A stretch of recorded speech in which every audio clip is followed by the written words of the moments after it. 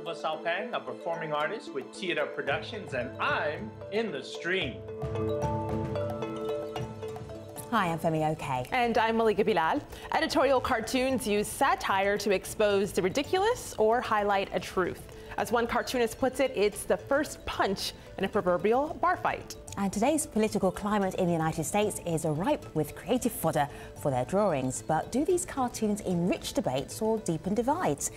Here to talk about this, we have in Orange County, California, Michael Ramirez. He's a syndicated editorial cartoonist and co-manager of the editorial page for Investor Business Daily. In Jacksonville, Florida, Mike Lester, a syndicated editorial cartoonist and illustrator. And in Miami, Cynthia and Sam Machado. They are a husband and wife cartoonist and comic book artist team. Hello, everybody. Going to start with doing some Googling. Excuse me for Googling. I'm going to type in conservative cartoonists and see what comes up. Aha! Michael, top of the pile here. Are you comfortable with that label, Michael? You know, I am. I'm an equal opportunity offender. You know, my philosophy is to go after injustice wherever it stands, so I'm not linked to any party. If you notice in the past political election year, I pretty much had barbs for everyone. Yeah. But I think that's the way political cartooning ought to be. You know, it's not.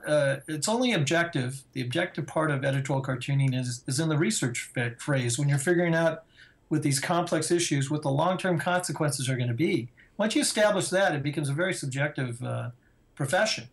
In fact, I always find it funny when people call me up and they say, you know, you're way too opinionated. And I have to say, well, that's why we're on the opinion page. Is it successful cartooning when you've truly upset somebody? Well, you know, I don't think you go out of your way to try to upset people. I mean, you don't do humorous cartoons for the sake of humor in the same way you don't do controversial cartoons for the sake of controversy. Yeah. You're trying to make a profound impact in the political debate that's going on in the political arena. When you think about it, political cartoons are sort of like the advertising that you see in the Super Bowl. You got 5 seconds to capture the viewer's attention, 5 seconds to deliver the point, a profound point. But the profound point of the editorial cartoon is the most important element. That's what distinguishes us from other cartooning. It's a trait of journalism. See, Mike Lester, you describe yourself as hot right now in the world of cartooning. Why are you hot right now in the world of cartooning? Mike Lester. That's news to me. Yeah. That's news to me, but I'm glad to hear it. By the way, if you scroll down that page, that Google page, yeah.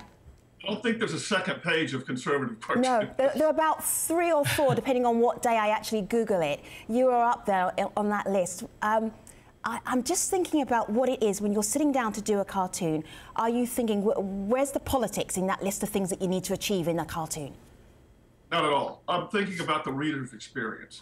When someone goes to my page or opens up the newspaper and sees my opinion, first of all, it's important to let people who don't know a lot about political cartoons that we rely on the media to familiarize the reading public with a particular issue. And so it doesn't do us or me any good to opine on an issue nobody's ever heard of. I found that out early and the hard way. But I definitely, I think it's with my years in advertising, I always try to think of the experience the reader's going to have, and I definitely go out of my way to try to think or do something that they've probably never seen before. That's not easy to do.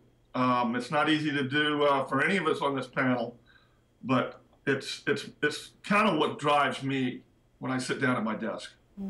Showing people that they may not have seen before is something that might describe what I'm about to show you. So we got a video comment from another cartoonist who described himself as conservative, Tony Branco. This is one piece of his work. This is a tweet. Trump was awesome today. I've waited most of my life to see that. Media popularity is going down. And you can see in the cartoon there, Trump is saying, any more questions? And there's the New York Times, there's NBC, CBS, CNN, ABC, all kind of fried from his wrath. So this is what he told us about why there aren't more people with his perspective out there. Have a listen. Well, the mainstream media or the press is predominantly left. So, of course, you're going to get more of a left-leaning, liberal type person attracted to that environment. And that goes for cartoonists as well. Sam, what do you make of that argument? Do you think that's true? No, I don't. I think one of the biggest problems we have as cartoonists is very much what Mike Lester was saying and what Michael was saying. We want to distill the argument down to a one-panel cartoon that speaks to everybody and that has something to say, communicates some feeling and an idea. So this is extremely difficult to do, I think, sometimes coming from the right, because there's talking points that you have to hit on, and these talking points don't always make great arguments. So it's really difficult, I think, to make a good argument sometimes from the right. And I commend, our right cartoonists who are doing it. Let me just show one of your cartoons here. This is on my laptop. Thea, tell me more about this. What was going on when you were putting this together? Ooh, intrigue. Basically, anything in our political system that even looks or sounds like this image feels to us, there has to be something wrong. When I look at this, when I did this cartoon, when we came up with this cartoon, there was just so much secrecy and so many things that were hidden. And we felt that it was better to go ahead and show it and distill it in one image than it was to go ahead and try and write about it. Because there's so much there that needs to be discussed. And visually speaking, it's funny. So we get people on the laugh. Mike Lewis, go ahead, Michael, go ahead. That's a terrific cartoon, and but I'm going to disagree a little with Sam on the statement about conservative cartoonists. I think Tony is right. When you think about political cartoonists, and I separate that entity from people that just draw humorous anecdotes about politics and people that are actually editorialists that use an illustrative form. We're basically just like any other columnist, on the left and the right. The only difference is we use a visual dialogue to do our job. And when you look at journalism as a trade and a profession, I think Tony's correct. I mean, I worked at the LA Times, I worked at USA Today, I worked at the Memphis Commercial Appeal. The vast majority of journalism is dominated by more liberal thinkers. I don't believe in a broad liberal conspiracy or anything like that, but I think we are far outnumbered. And I think Mike could probably tell you that we have our trade organizations, and when you go into an editorial cartoonist meeting, that the right is vastly outnumbered than the left. But the approach should be the same. You look at these things objectively and decide how you feel philosophically from your foundation, whether these are going to have dire consequences or good consequences, and then you opine with an illustration. It's not necessarily just conservative or liberal, but it should be profound in the way that you present it. So you mentioned consequences, and I want to go to you with that because that made my ears perk up, because sometimes the consequences are you are actually lampooning or satirizing someone you know. That's something we got out of a video comment from Gary Varvel. He's a cartoonist out of Indianapolis. Have a listen to what he told us. I'm Gary Varvel, the editorial cartoonist for the Indianapolis Star and Creators Syndicate. Someone once said an editorial cartoonist is a guy who walks into a bar, throws the first punch, then sits back and watches while everybody dukes it out. Editorial cartoonists are visual commentators, and our opinions come from our worldview. For instance, I'm a Christian, a conservative, constitutionalist, and a cartoonist. We don't cheerlead for politicians, even the ones we agree with, and I feel my job is to stay independent from politicians. For instance, I was friends with Mike Pence long before he went into politics. When he told me he was running for Congress, I politely distanced myself from him because I can't be close to someone I might be drawing about. So, Michael Ramirez, does that sound familiar? You were friends with a former governor of Tennessee, correct? Right. When I was at the Memphis Commercial Appeal, I was Don Sundquist, who was governor at the time, was a very good friend of mine. And Gary's a great guy. I don't have that problem because I'm inherently evil. And so I could be close to politicians and still be completely objective.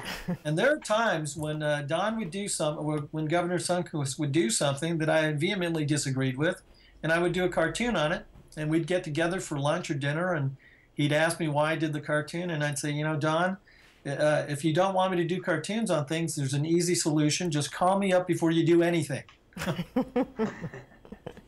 But you know what?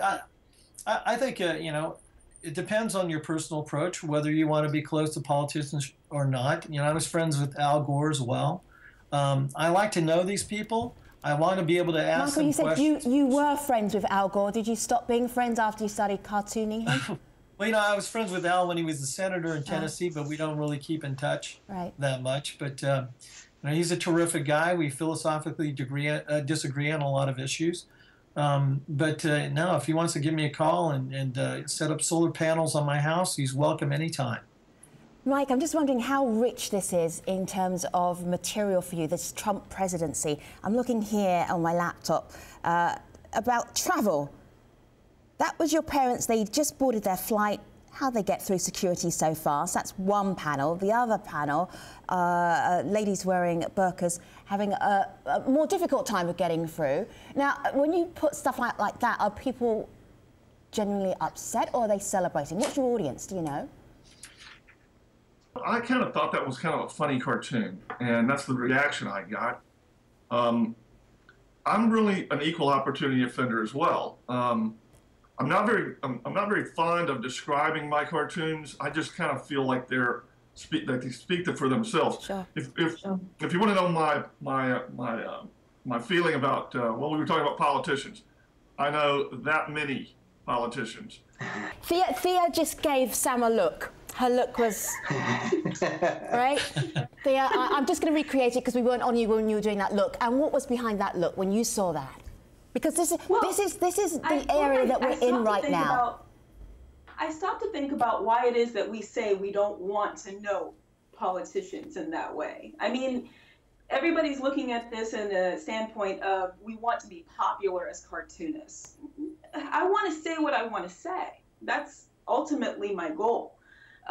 You know, whether it's left or right, conservative or not, you know, there are certain views that I have that are conservative, and there aren't many of them, but they exist. And I happen to be with someone who's a lot more conservative than I am in a lot of views. So, you know, at what point do we draw the line and say, we want to say what we want to say, we just want to say it in this particular format? When you say you want to draw, where to draw the line, that's an odd thing to say for an editorial cartoonist, because I don't think there are any. I don't believe in the word free speech, but there is no but after free speech. Do you find yourself editing your own work? Do you find yourself saying, I don't know if this is what I want to say? No, I don't. I'm pretty, I kind of shoot from the hip. I have people in DC who their job is to reel me in, and they have saved my bacon many, many times. Give us an example, Mike. How did they save you? Let's see.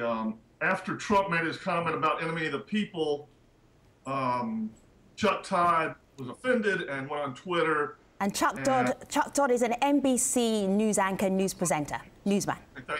Thank you. And I had Chuck Todd coming out. I had Chuck Todd doing what is America's known as the walk of shame. I don't know if I can explain that to your viewers if they don't want to know what it is. But, I think they might. Viewers of the world. I had him leaving a cheap motel room, heading to a cab. This has only been 4 or 5 days ago. You can probably scroll back and find it. And on the side of the cab, it said Trump. He's holding his clothes. And on the door, it said 44 with one of the numbers crooked. And I had written Obama. And my editor said, you know, Chuck Todd was a big critic of Obama's and sent me some things to back that up. So we changed it to the left. I would have not known that because, you know, I'm lazy and I didn't do the research. But well, the point is that you had a knee-jerk reaction to it, which is. Her name is Lago, so I should give her credit where credit is due. Let me jump in. I want to bring in our community because they're watching you guys have this conversation and they have so much to say. This is Thistle, who says artwork is a necessary part of the political discourse, and complex issues can be broken down in a simple way for people to understand them. That's her reasoning for the popularity and the necessity of editorial cartoons. So let me show you one of those, just an example, and you've seen it on the columns behind me. You've seen it flash on your screens. Thea and Sam, this is your cartoon.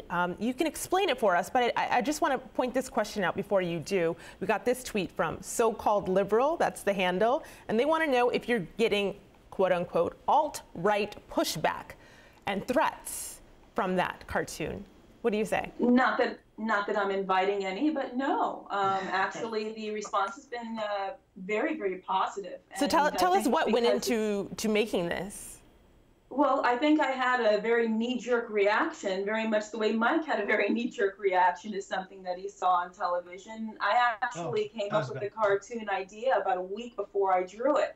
I wanted to draw it immediately upon hearing about the executive order regarding the ban on certain countries.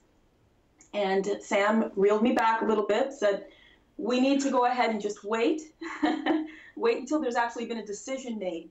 And so I waited at least 1 week, and a week later we posted it. And it's been very positive ever since. Yeah, this was one of those cartoons where I didn't have too much to say on the design. I came in there and I did very little work to it. I adjusted, arms and suggested color and body language changes. But this was in Thea from the moment she heard about the ban, and she was just, chomping at the bit to get this out. Let me just go back to Michael Ramirez via his crapshoot cartoon here, Michael.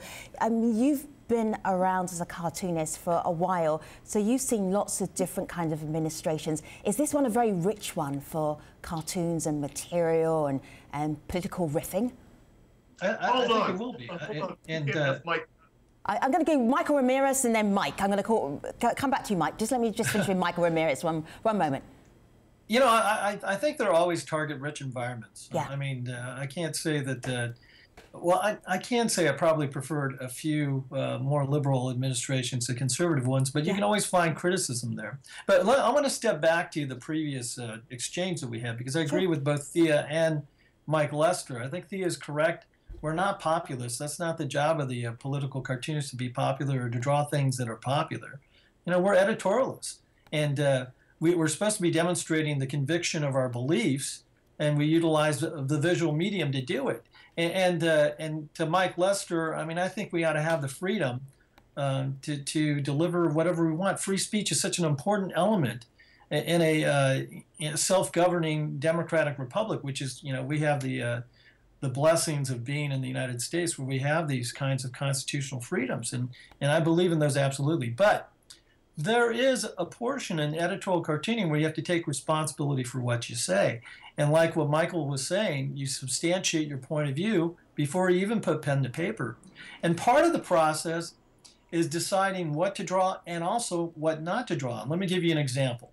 When Johnny Cochran died, Johnny Cochran was the lawyer that defended O.J. Simpson, and there was a vast majority of the people that believed that he got a murderer off on this criminal appeal. And one of the initial ideas that came to mind was Johnny Cochran at the gates of heaven, and St. Peter was saying, "I'm sorry, Johnny, but if the halo don't fit, we don't admit," which was actually a tribute to something that was said during the trial. The line that probably was the most, the biggest element of the trial that got O.J. Simpson off, which was the glove. If the glove doesn't fit, we don't admit. Now, after researching Johnny Cochran's life and the things that he had done in his career, he was a very, very generous man. He'd done many charitable things. And I felt it was unfair to paint him with one brush on this one incident that defined his career. So I didn't do the cartoon. Except that, Michael, that Thea was laughing as you were describing your cartoon that you actually didn't do. Thea was actually laughing. She thought it was funny. Well, it is a funny cartoon. It has a profound statement. Yeah. But the question is, does Johnny Cochran deserve to be defined by that one element? And in that circumstance, I did. It's the same reason why when the Space Shuttle Challenger exploded, there was a lot of stories about NASA cutting corners and cutting on safety that resulted in this terrible disaster. And I thought of an idea where I had these pieces of the shuttle going across the sky with a bubble coming out of one of the pieces saying, man, these NASA cutbacks are killing us. It makes a profound and dramatic point. But 7 American heroes died that day. And really, you would lose the effect of the cartoon over the controversy of whether or not you should use that image. Yeah. We have one shot to try to inform people and to try to sway them over to our point of view.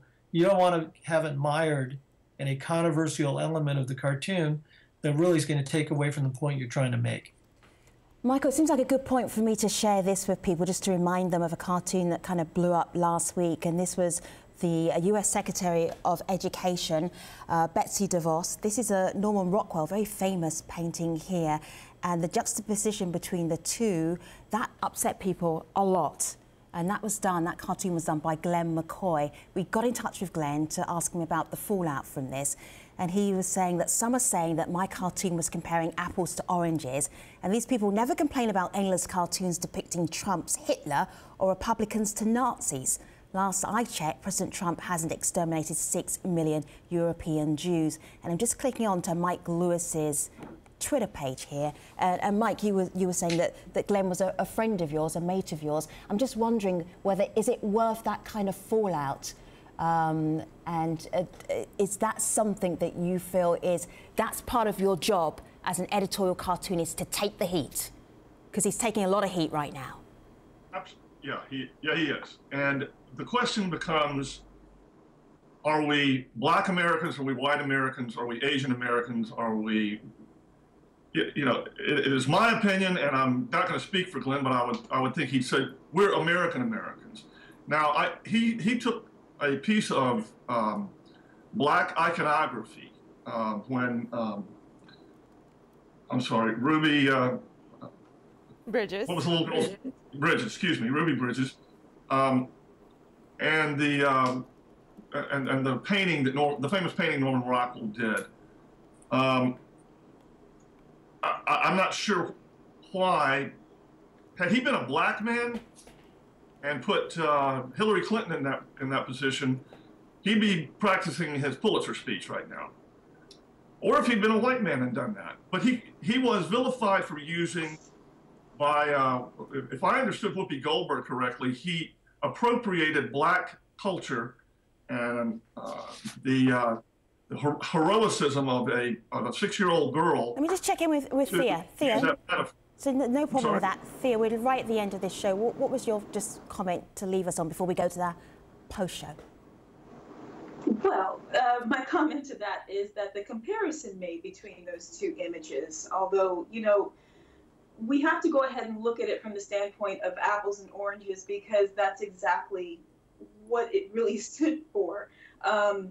Betsy DeVos, the 6-year-old child, had to go into a school where, she did not have any kind of a voice up until this point. Sure. Betsy DeVos quite obviously has a voice. All right, Cynthia, you have a voice, Sam has a voice, Mike Lester, Mike Ramirez. We're taking all of you to our online post show. It's online, stream.aljazeera.com. See you there. Thanks for watching, everybody.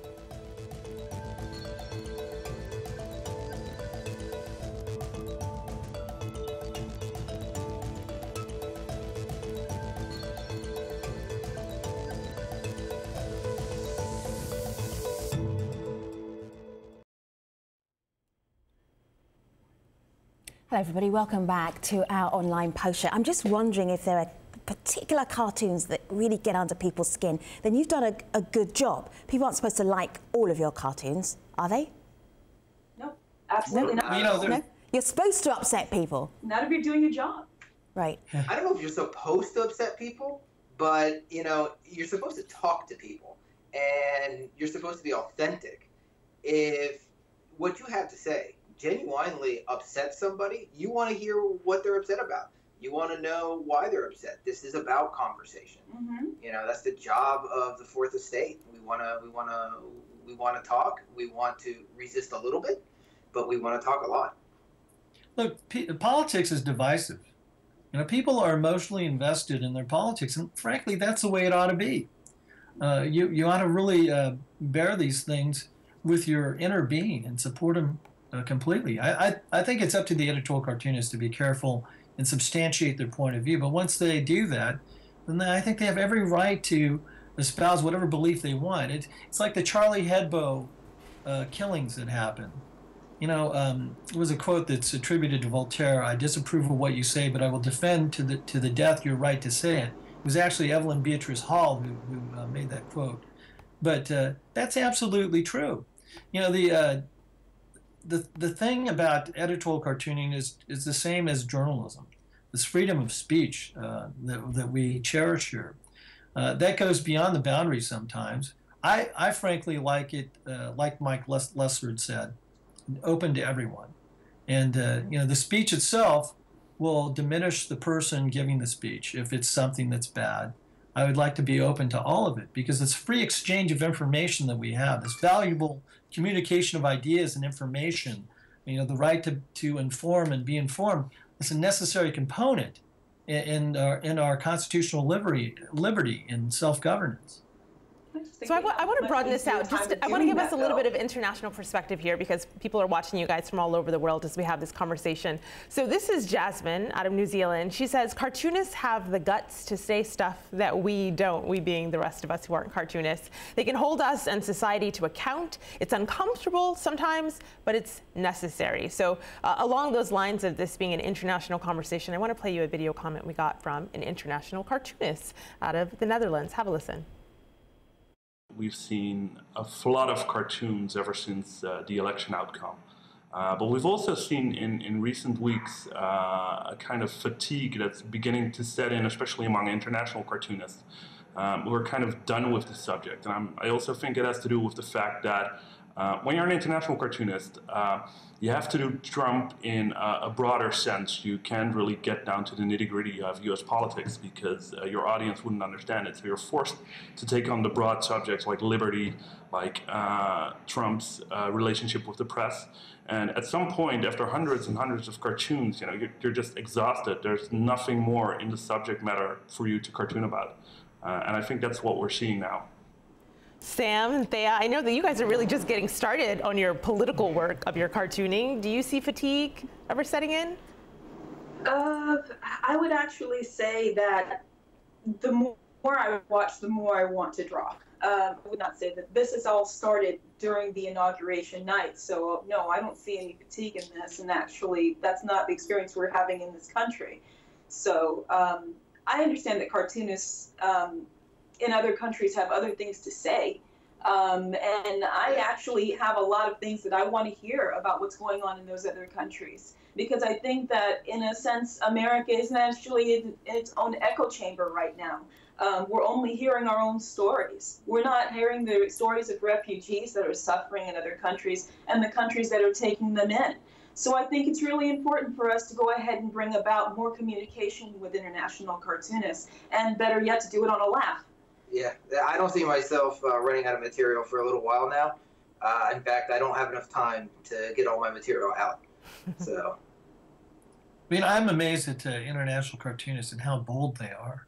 I mean, we take for granted here in America that we have the freedom to speak and say our mind. I remember when I was visiting Cuba and I met a bunch of cartoonists who couldn't draw Fidel Castro or Che Guevara.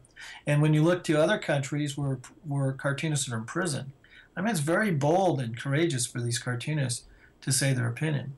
And I'm a little bit selfish. Here in the United States, I think it's our job to remind people that the government works for the people, that even though Donald Trump is president of the United States, he's a public servant. And our job is to ensure that there's justice, that these people, you know, we've heard the old adage that power can turn people into monsters. It's editorial cartoonists' job to turn these monsters back into human beings so that they understand the people are watching and to hold them accountable for what they do. sure. You know, and a good editorial cartoon ought to be a catalyst for thought. so that we can have this public debate about all these issues which are going to affect them and their children and generations beyond us. Mike's right. We have a responsibility. I'm glad you put up. I believe his name was I didn't catch his last name, and I don't know how to pronounce T-J-E-E-R-E-D. But I'm glad to see his work and glad to be familiarized with someone over there. I don't know a lot of the international people, but I feel very strongly. In fact, I have a lot of the fights we were talking about earlier with my editors. I do that because I feel we are so blessed to be here and to say things that do make people uncomfortable. That this is the only place on the planet that is built on that premise. It's the First Amendment for a reason. Everything else falls behind it. And we don't have freedom of speech for stuff that makes you that you want to hear. Freedom of speech is for stuff you don't want to hear. And there's a lot I don't want to hear, but it is the bedrock of our society. But this idea of universal freedom of speech has been around for 4 centuries. From Marquis de Lafayette, even in 1948, the international community passed a law to say that we ought to have this universal freedom of speech, which is very important because we want to hold these people accountable. And the cartoonists that don't have that freedom, they have the courage to stand up for their convictions. But that's why here in the United States, I believe firmly that editorial cartooning is a part of real journalism. What we're doing is the 4th branch of government to assure that these people are being held accountable for what they do. What was it that Jefferson said? Our liberty depends on the freedom of the press, and that cannot be limited without it being lost. And when you think about these people, they're just human beings. They're our government, but they're human beings. And I always love this Einstein quote, which is 2 things are infinite: the universe and human stupidity, and I'm not sure about the universe. As long as you're going to have people, they're running things, they're going to do something that you disagree with. And that's why we have to have journalists and editorial cartoonists to hold them to account for what they do. Let me just share this with our audience, Michael. It's I'm just going to let people look at it on my laptop. There you go. Have a look at that. On my laptop. Oh, yes. Right there. There you go. If that was a headline, what would that headline be? I mean, the cartoon is all there, Michael, but you were saying you are doing journalism. So is this irreverent journalism? Is this flipping the script journalism? What would this be? Well, I think it's truthful journalism. Obamacare is doomed to failure would be the headline. And the only difference right now is we're transitioning from who's going to control it. I'm thinking about your source material, Mike Lester. What is it that you consume that keeps you on top of everything so that then you can then put it into an editorial cartoon? What are you watching? What are you reading? What are you consuming? I channel hop in the mornings over coffee, and then newspapers, websites. Which websites? My own newspaper, Washington Post. Right. It's got to be. There has to be every news cycle. There are issues that people are familiar with. So you really, on any given day, you really have, unless you're going to do some broad issue that's in the news, you really kind of have a handful of topics on which to comment. Thea and I look all over the place. We look at The Economist, and we look at the New York Times, the Washington Post, the Guardian, and we work with Tajir from the cartoon movement a lot, actually. So we try to get a really broad spectrum view of the climate and figure out, what we have to say about it. It's so much more important today than it ever has been before, because we have become almost an echo chamber in our own country. We only hear our own news. We need to be more open as to what the international community is actually saying and actually experiencing based on what we're doing in this country. Yeah, I think part of go ahead. Part of any job as a journalist is to be informed. I read 4 papers a day, and I go through all the different websites. And one of the things I encourage people is if there's something that you firmly believe in, that you got to just take a chance and read something that's the opposite point of view. And either way, it gives you a broader context of the issue, which I think is important. And, you know, one responsibility, and I hate to keep on bringing it back to the United States, but one responsibility that we have in this country is the responsibility to be informed. And especially if you're going to be throwing your opinion out there, it ought to be an informed opinion, I think. I think our community would agree with you. I'm going to read this tweet from Sarcastic Guitarist. That's the name of his handle. And basically he says, nothing speaks louder than cartoons, as every bit of the message is clearly depicted. Just read between the lines and enjoy the humor. So I'm going to let you do that with this next tweet. I'm moving over here to this one. This is from an editorial cartoonist. Her name is Liza Donnelly. And you see here, this is one of the press briefings that happen daily at the White House. This, I'm going to imagine, is Sean Spicer, the White House spokesman. Trust, trust, trust is coming out of his mouth, and whether or not you agree with what he is saying and you believe you can trust it is debatable. But here's what Liza told us about what she thinks about when she makes these editorial cartoons. Have a look. I think my role as a political cartoonist is to shine light on things that maybe people aren't seeing. You know, anytime we do a drawing, people are attracted to it because people love cartoons. So I think we have a responsibility to take our role seriously. And I try not to ridicule for ridicule's sake, but I've done it. People on the internet have told me that my cartoons make them feel a little less alone, which is nice to hear. So I think cartooning is a dialogue.